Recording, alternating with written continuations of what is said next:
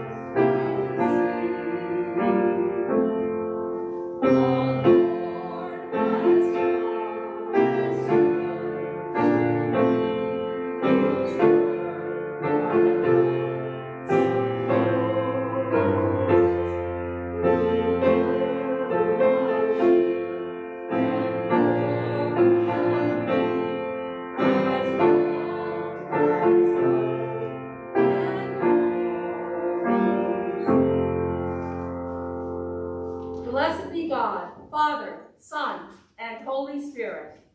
And blessed be God's kingdom, now and forever. Amen. Almighty God, to you all hearts are open, all desires known, and from you no secrets are hid.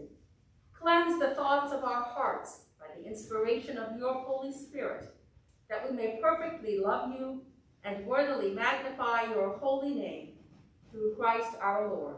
Amen. Amen. O Lord, mercifully receive the prayers of your people who call upon you, and grant that they may know and understand what things they ought to do, and also may have grace and power faithfully to accomplish them. Through Jesus Christ our Lord, who lives and reigns with you and the Holy Spirit, one God, now and forever. Amen. Amen. Please be seated for the reading.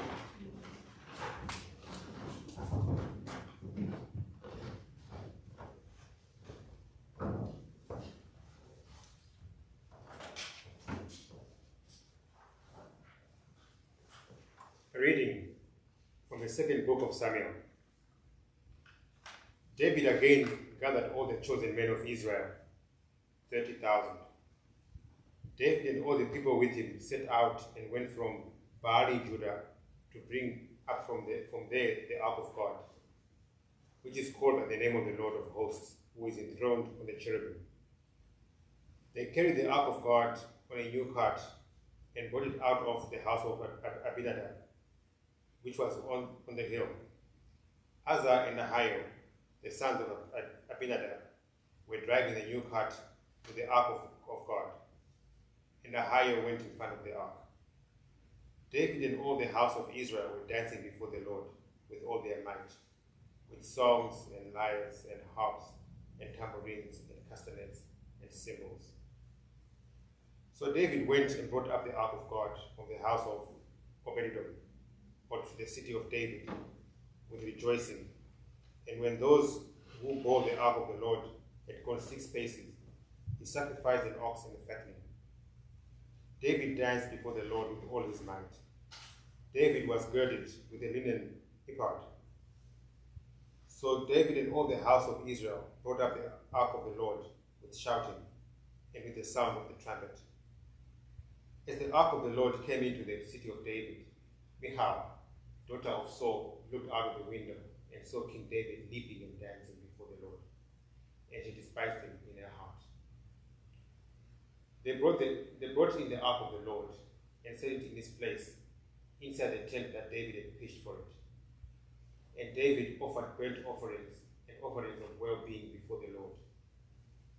When David had finished offering the burnt offerings and the offerings of well-being, he blessed the people in the name of the Lord of hosts, and distributed food among all the people, the whole multitude of Israel, both men and women, to each a cake of bread, a portion of meat, and a cake of raisins. Then all the people went back to their homes. The word of the Lord. Thanks be to God.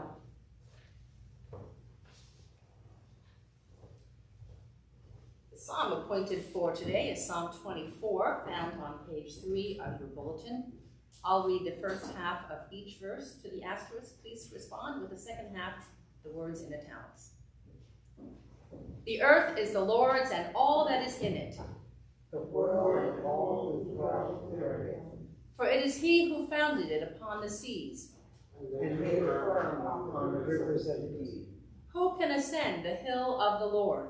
And who can stand in his holy place? Those who have clean hands and a pure heart, Who have not pledged themselves to falsehood, nor sworn by what is fraud, they shall receive a blessing from the Lord.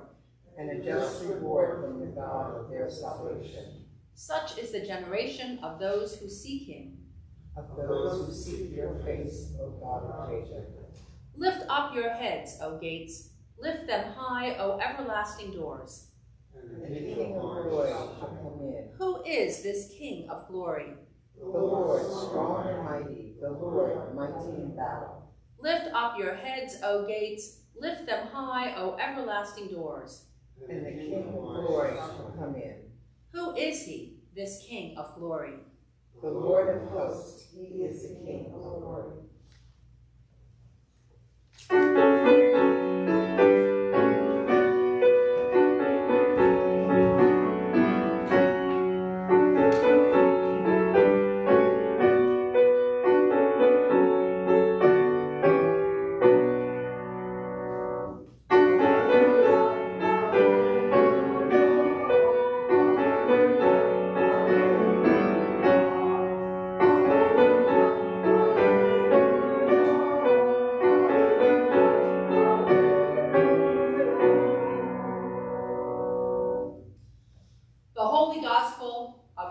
Jesus Christ according to Mark. Glory to you, Lord Christ. Lord King Herod heard of the deeds of power, for Jesus' name had become known. Some were saying John the Baptizer has been raised from the dead, and for this reason these powers are at work in him. But others said, it is Elijah. And others said, it is a prophet, like one of the prophets of old. But when Herod heard of it, he said, John, whom I beheaded, has been raised. For Herod himself had sent men who arrested John, bound him and put him in prison on account of Herodias, his brother Philip's wife, because Herod had married her. For John had been telling Herod, it is not lawful for you to have your brother's wife. And Herodias had a grudge against him and wanted to kill him. But she could not, for Herod feared John, knowing that he was a righteous and holy man, and he protected him. When he heard him, he was greatly perplexed, and yet he liked to listen to him. But an opportunity came when Herod on his birthday gave a banquet for his courtiers and officers and for the leaders of Galilee. When his daughter Herodias came in and danced, she pleased Herod and his guests. And the king said to the girl, ask me for whatever you wish, and I will give it. And he solemnly swore to her, whatever you ask me, I will give you, even half of my kingdom. She went out and said to her mother, what should I ask for? She replied, the head of John the Baptizer. Immediately she rushed back to the king and requested, I want you to give me at once the head of John the Baptist on a platter. The king was deeply grieved, yet out of regard for his oaths and for the guests, he did not want to refuse her. Immediately the king sent a soldier of the guard with orders to bring John's head. He went and beheaded him in the prison, brought his head on a platter, and gave it to the girl. Then the girl gave it to her mother. When his disciples heard about it, they came and took his body and laid it in a tomb. The Gospel of the Lord. Praise to you, Lord Christ.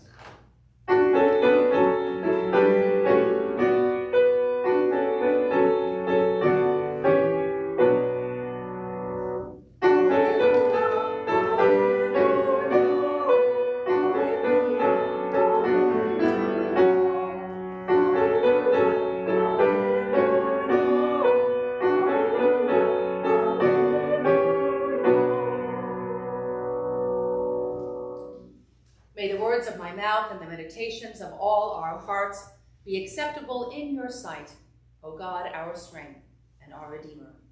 Amen. Please be seated. Didn't that first reading from the Hebrew Scriptures, the reading from 2 Samuel this morning, make you feel a bit happier? Can you imagine the scene? David and his army have conquered the Philistines, a vastly superior force, and have recovered the Ark of the Covenant lost in a previous battle. The Ark contained the priceless tablets on which God had written the 10 Commandments given to Moses on Mount Sinai. The Ark took the place of a permanent space of worship when Israel was in the wilderness. It was the saving presence of God in their midst, and the reminder of the covenant between God and God's people. King David expresses the joy of the ark's return by wearing a linen ephod, which is one of the few vestments reserved for priests, such as the stole or chasuble, worn by priests today. He could have worn his battle dress with a sword or his kingly robes and other emblems of power. Instead, David chose a priestly role, and in his dancing, he leads the people in the worship and praise of God. Can you imagine a king or president or a prime minister or even a priest dancing half naked in the streets with shouts of joy and trumpets blowing? Not only are they, and of course me, too dignified to do something like that, but most people wouldn't want to see their leaders scantily dressed and dancing on YouTube. Right? But perhaps like David's wife, Michal, we might have some sympathy for her, who found David's unfettered joy unworthy of a great leader. Michal, who looks down in disdain. She is the daughter of Saul, the text tells us, then doesn't tell us that she's also the wife of David. The daughter of Saul, the king, until David defeats him.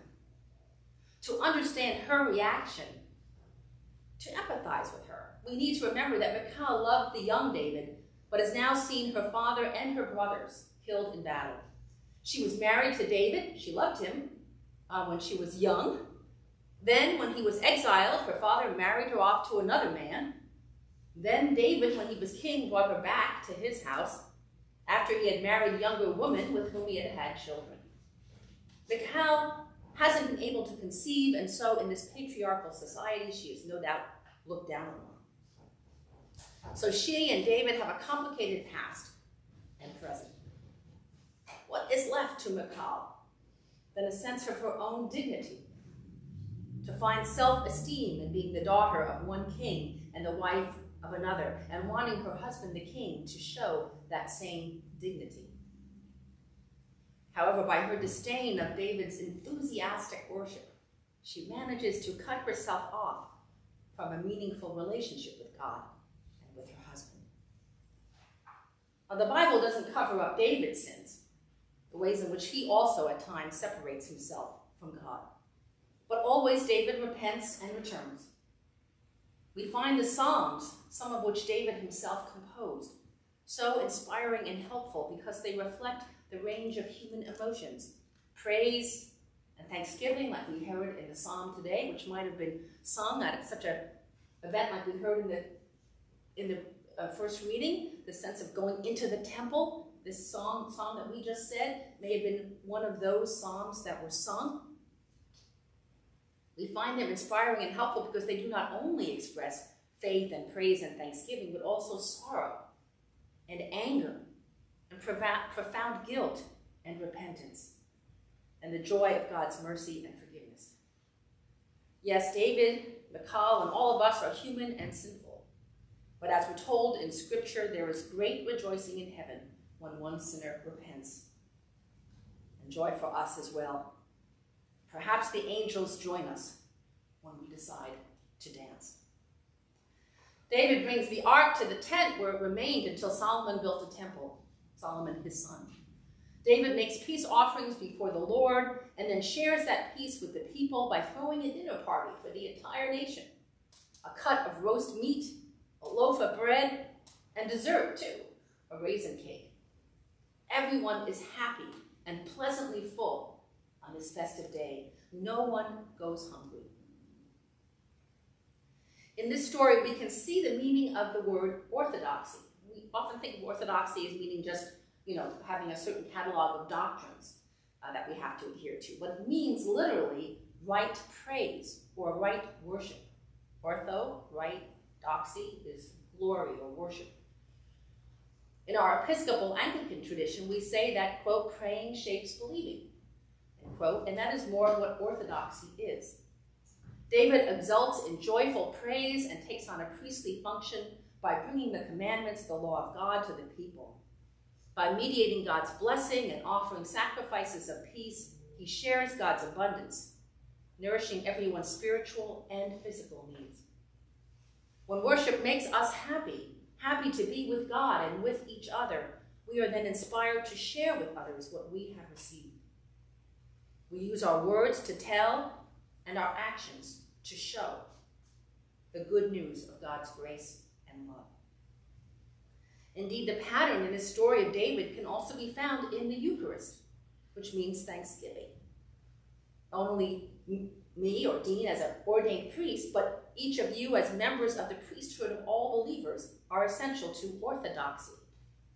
Your enthusiastic participation is essential to the right praise, the right worship of God that produces blessing and abundance of life for all. Now in our readings this morning, the dance of David is bookended with the dance of Salome before King Herod, a dance that resulted in death, not life. Here, the dance is not to the glory of God for the spiritual and physical sustenance of God's people, but is used to get King Herod to turn from God by ordering the execution of the prophet, John the Baptist, cousin of Jesus. Although Herod likes John and even protects him for a while, his action shows that in the end he can think only in terms of his position, his honor in the eyes of others. He is afraid of the disdain of his wife, his guests, and his people, fearful of being seen as weak. And so he shows little remorse. He's sorry, but he immediately orders John's execution. Later, he will have a hand in the execution of Jesus as well. Herod thinks that he has no choice to do what will maintain his position. But like David, he had a choice. And in both of these choices, unlike David, Herod is a king who seeks to glorify himself in the end, rather than God. When we gather to worship as we do today, we imitate David at his best. We come together to celebrate the Eucharist with joy, to hear the good news of God's love, faithfulness, and forgiveness, to receive the sacrament, and to leave happy and nourished for service to God and to the world. And we do this in other places too, when we stop for prayer, for attentiveness to the grace we find in everyday life. We do this when we stop to feel gratitude to God for love and life and faith. And out of that gratitude are moved to good works of generosity and kindness, justice and peacemaking, mercy and forgiveness. When we share our bread and meat with the hungry and offer a smile or a listening ear to lift up those who are cast down. So may we dance with David. Right here, well, maybe not dance exactly, maybe just walk in love with a spring in our step. Let us dance with David and with the angels. Perhaps we can walk in love with joy and invite others to do the same. Amen.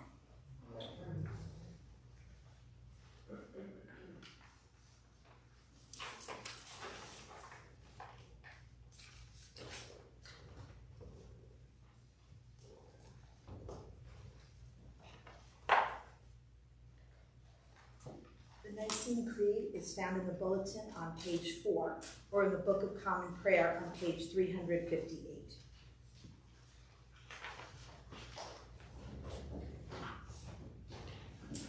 We believe in one God, the Father Almighty, maker of heaven and earth, of all that is seen and unseen.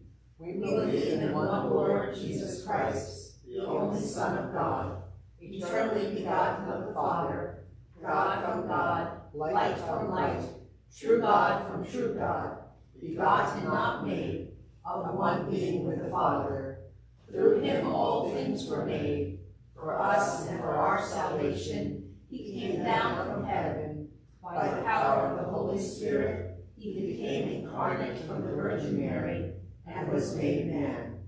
For our sake, he was crucified under Pontius Pilate. He suffered death and was buried. On the third day, he rose again, in accordance with the Scriptures. He ascended into heaven and is seated at the right hand of the Father. He will come again in glory to judge the living and the dead, and his kingdom will have no end.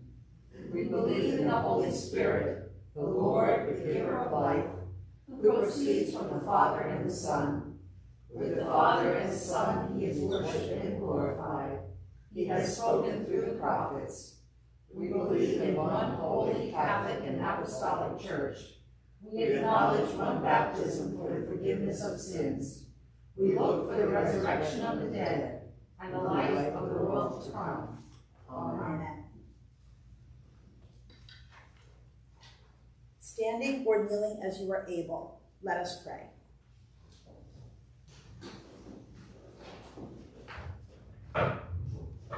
Generous God, giver of all gifts, we thank you for the example of King David, and we offer you our joyful and heartfelt praise.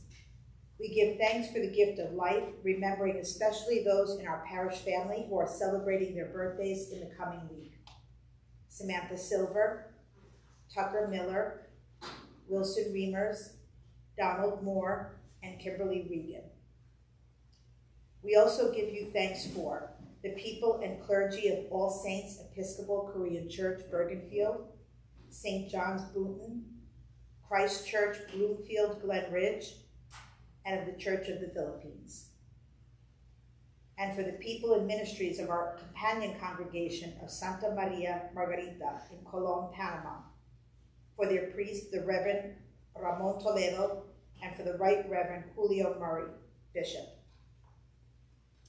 Healing God, we pray for the sick, remembering Vivian Chan Costa, Charlotte Moore, Jack Kronberger, Suzanne Costin Brown, Don Davis, Sydney Reimers, Wendy Fisher, Deirdre Carner, Susan Schink, Dick Werr, Linda Jaxel, William Blackwood, Ron Clark, for those suffering from COVID-19 and those who care for them, especially healthcare workers in places where serious cases are increasing, such as in the state of Missouri. We pray for all who mourn, especially for Angie Rispoli and her family, for the families of the victims of the building collapse in Surfside, Miami, and for those still waiting for news of their loved ones. We also pray to you, God, for all others on our healing prayer list and those we name now, either silently or aloud.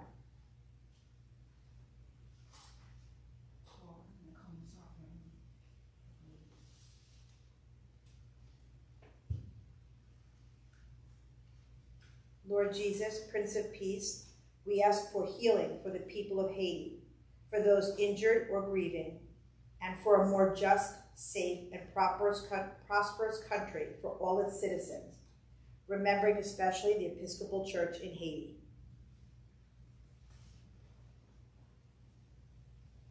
Eternal loving God, we give you thanks for the Easter promise of resurrection, and in that hope we pray for those who have died, remembering before you Gabriela Rispoli, those killed in the building collapse in Surfside, Miami, Natalie Commissar, and the Reverend Robert Shearer, and for Zengoro and Toshiko Kono, in whose loving memory the altar flowers are given this day to your glory. And for all the departed, including those we name now, either silently, aloud, or silently in our hearts.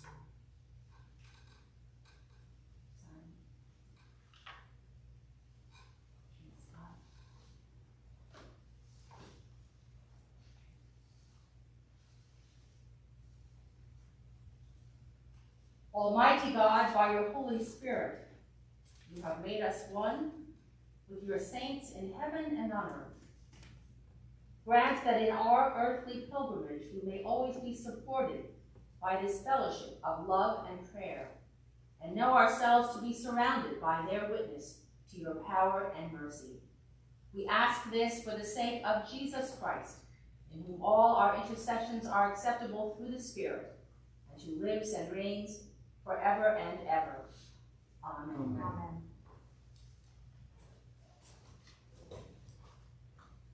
Others stand as you are able. Margaret and me.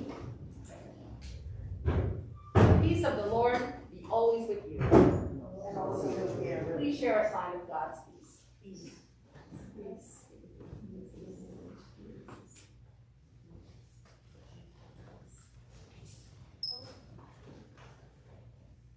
Please be seated.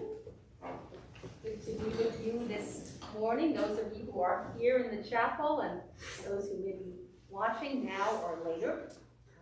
Good to be worshiping with you, sharing the joy of the Lord. There are a number of announcements in the bulletin. I won't go through them all, of course, and I hope that you'll read through the bulletin, whether you're here or we sent it out to everybody by email last night, as we do every week. There will be an additional service today at 6 o'clock in the Memorial Garden, or if it is raining, back here in the chapel, just to give an alternate time for a few people, a few times during the summer if they cannot get here in the morning. Other announcements are there. We do have, just want to remind you that the Quiet Day now has been moved. The date was moved from this coming Saturday, July 17th to Saturday, July 31st. Please RSVP, not to me, but to Pat in the office, who is keeping a list of those who will be wanting to attend. I don't know if there are any other announcements that need to be made verbally at this time. Walk in love as Christ loved us and gave himself for us, an offering and sacrifice to God. We will not, as usual, be taking an offering during the setting of the altar, but we hope that you'll give electronically or after the service. During the setting of the altar, we're singing, "Come Thou Fount of Every Blessing," found on page 5 of the bulletin.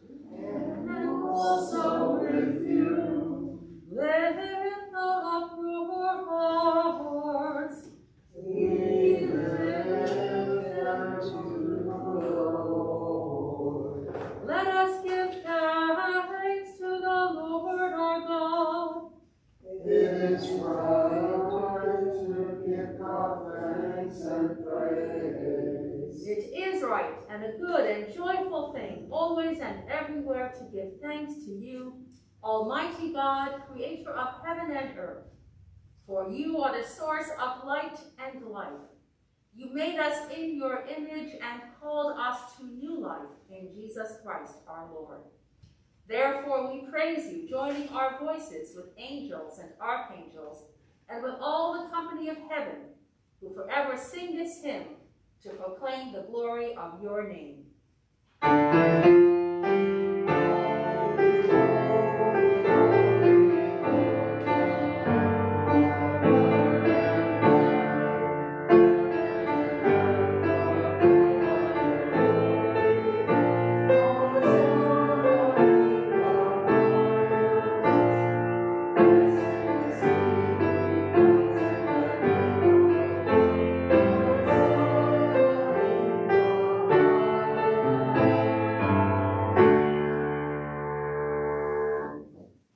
We give thanks to you, O God, for the goodness and love which you have made known to us in creation, in the calling of Israel to be your people, in your word spoken through the prophets, and above all in the word made flesh, Jesus, your Son.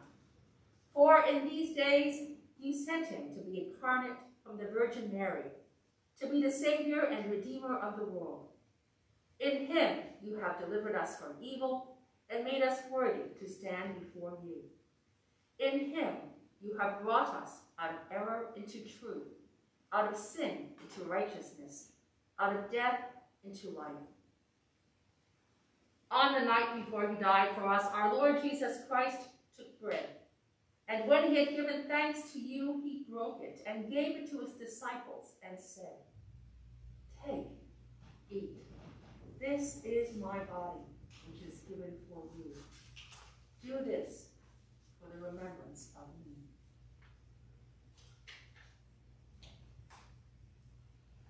After supper, he took the cup of wine, and when he had given thanks, he gave it to them and said, "Drink this, all of you.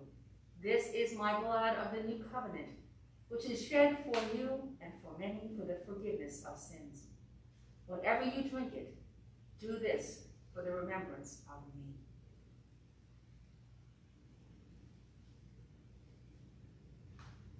Therefore, according to his command, O Father, we remember his death, we proclaim his resurrection, we await his coming in glory, and we offer our sacrifice of praise and thanksgiving to you, O Lord of all, presenting to you from your creation this bread and this wine. We pray you, gracious God, to send your Holy Spirit upon these gifts, that they may be the sacrament of the body of Christ and his blood of the new covenant. Unite us to your Son in his sacrifice, that we may be acceptable through him, being sanctified by the Holy Spirit. In the fullness of time, put all things in subjection under your Christ, and bring us to that heavenly country where, with the Blessed Virgin Mary, John the Baptist, and all your saints, we may enter the everlasting heritage of your sons and daughters. Through Jesus Christ, our Lord, the firstborn of all creation, the head of the church, and the author of our salvation. By him, and with him, and in him, in the unity of the Holy Spirit, all honor and glory is yours, Almighty Father, now and forever. Amen. And now, as our Savior Christ has taught us, we are bold to say, Our Father, who art in heaven, hallowed be thy name. Thy kingdom come, thy will be done, on earth as it is in heaven. Give us this day our daily bread, and forgive us our trespasses, as we forgive those who trespass against us. And lead us not into temptation, but deliver us from evil. For thine is the kingdom, and the power, and the glory, forever and ever. Amen.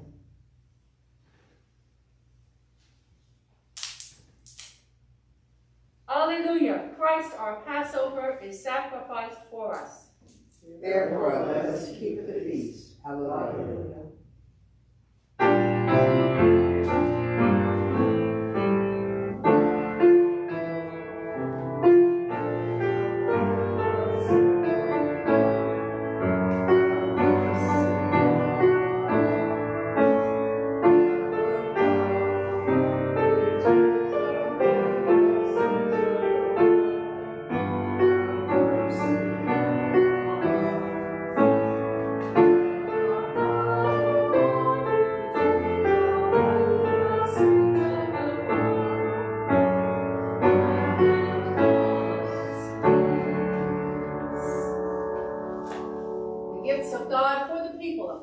Take them in remembrance that Christ died for you, and feed on him in your hearts by faith with thanksgiving.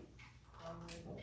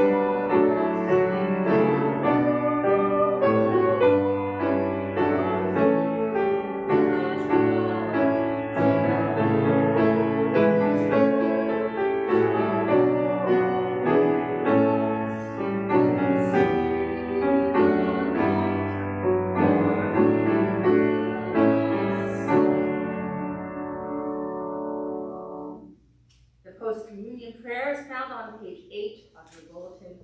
Let us pray together.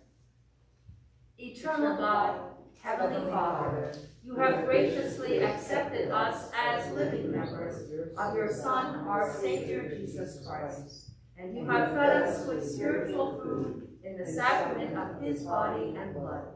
Send us now into the world in peace, and grant us strength and courage to love and serve you with gladness and singleness of heart, through Christ our Lord. Amen. The peace of God, which passes all understanding, keep your hearts and minds in the knowledge and love of God, and of God's Son, Jesus Christ our Lord. And the blessing of God Almighty, the Father, the Son, and the Holy Spirit be upon you and remain with you forever. Amen. Amen. We'll close our worship today by singing Lead Me, Guide Me Along the Way. And those who are here have their little inserts with the actual music because some of the verses were missing in the printed version of the bulletin. Those who are watching online have the revised version. It was sent out yesterday. But if you have the one we picked up today, hopefully you have also a piece of music. And if you don't have it, Seiji has one for you. So let us sing, Lead Me and Guide Me Along the Way.